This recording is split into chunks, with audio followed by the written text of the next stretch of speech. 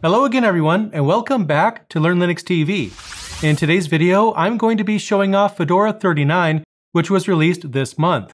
The latest version of the popular distribution features GNOME 45, and you know what? It's actually a boring release, but boring doesn't always mean bad, which is something I'll elaborate on shortly. However, before I get into today's review, I need to take a moment and mention the sponsor for today's video. Actually, let's not do that. I want to talk about something even more important than a sponsor, and I'm referring to you. Yes, you, really. Because of you, my awesome audience, Learn Linux TV, as of today, literally today, this morning, has reached 500,000 subscribers. Thank you guys so much. I just can't believe that we've reached this milestone. But without you, that wouldn't be possible. So thank you very much. I really appreciate it. Now, one more thing before we get started. If you are one of the 500,000 subscribers, then you no doubt realize that this isn't my usual location, is it? Well, I'm building out a brand new studio as I record this, and it's not done yet. Nothing's final. The camera, the lighting, the microphone, nothing's final.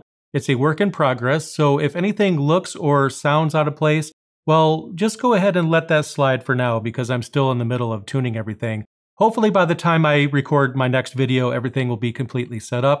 But what I'm going to do right now is switch over to Fedora 39. Let's go ahead and check it out. And here's Fedora in all its glory. Now, if what you're seeing right now doesn't look at all like what you expected to see, there's a reason for that. I'm showing you Fedora 1. Now you might be wondering, why am I showing you Fedora 1? Well, the reason is because this is the very first release. And with this new release, the Fedora project is celebrating 20 years. In fact, Fedora 39 was released almost on the day of the 20th anniversary. So congratulations to everyone that helped make Fedora possible. We really appreciate it. And now, after 20 years of Fedora, we go from this to this. And here we're seeing Fedora 39, the version that was released this month in November of 2023. Now, you might be wondering, what awesome new features can you expect to see with this new release? The answer? Well, not all that much. I mentioned during the intro that this release is a boring release, and I mean it. There's really not all that much to talk about. But the thing is, boring doesn't always mean bad. If I had something to complain about, then it wouldn't be a boring review, but I don't have anything to complain about. There's also not all that many features to talk about. We get the latest GNOME desktop in Fedora 39 just like we always do. But this latest release is more of a, well, incremental release. That's how this feels. This is very similar to the previous release. There's not all that many new features to talk about. In fact, well, it's standard Fedora. The thing is, Fedora has matured over the years and it's found its core audience. It's intended for administrators, developers, enthusiasts, or anyone that wants a stable GNOME desktop without anything getting in between you and getting your work done. So the focus is less on new features that set it apart from other distributions, and it's more about synchronizing with the latest release of the GNOME desktop. So if you're looking for a flagship GNOME distribution, then Fedora might be a great fit for you. When it comes to GNOME 45, which provides the user interface for the primary spin of Fedora, there's also not a lot to talk about. There's smaller features and improvements all over, but nothing huge that really stands out. In fact, GNOME 45 comes across as mostly an incremental release, and everything else in Fedora 39 is the same as you might remember it. Among the changes in GNOME 45, we have a brand new Activities button now. Instead of only showing the word Activities at the upper left corner of the screen, this button shows you which workspace you are currently using. If that doesn't make sense, well, let's see it in action, and I think you'll see exactly what I'm talking about.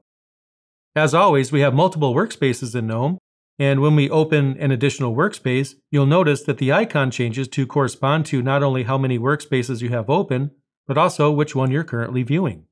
For those that are new to GNOME and have no idea what I'm talking about, dynamic workspaces have been a feature in GNOME for quite some time.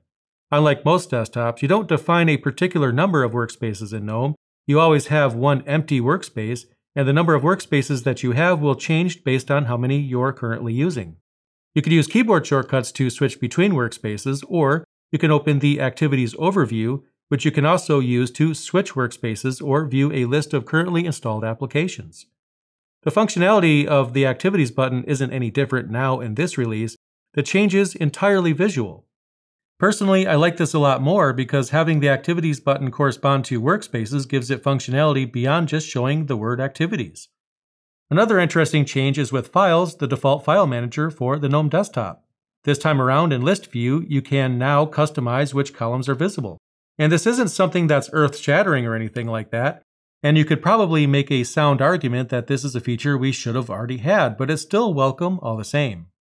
Other than these, there's a number of smaller improvements, but most of them don't really translate to a video review. For example, you can press Super and S to open the Quick Settings menu, which is a brand new keyboard shortcut here in GNOME 45.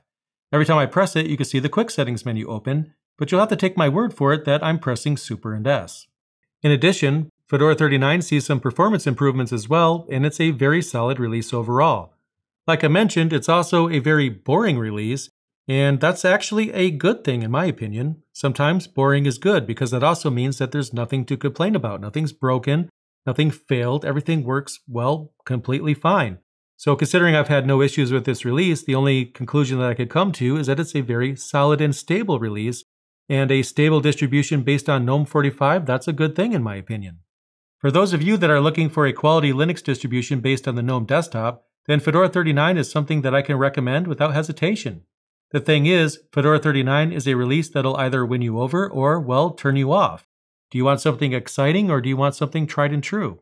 If you want something that's more consistent, then Fedora 39 is a great release, but if you're looking for something that is going to wow you or show you something you haven't seen before, well, you're not really going to get that in this particular release of Fedora. If you're already a fan of Fedora, then you're going to love this release as well, just as you may have enjoyed others. If you're not a fan of Fedora, then Fedora 39 is more of the same and probably won't win you over. That said, considering that Fedora 39 is a solid release, I absolutely recommend it. It has very good performance, all of my hardware worked out of the box, the integration of the GNOME desktop this time around is just as solid as it's ever been, it's stable, and it's well put together.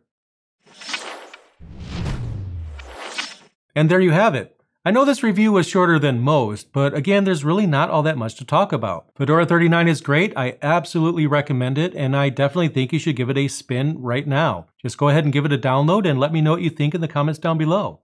If you're looking for a distribution of Linux that is tried and true and stable, like I mentioned, I think Fedora is going to be a great fit for you. If you're a fan of the GNOME desktop, then definitely try Fedora 39 because you're really going to love it. In addition, thank you so much to everyone that has made Fedora possible. I really appreciate all the work that has gone into this release over the years, and 20 years of a Linux distro, that's a very amazing accomplishment.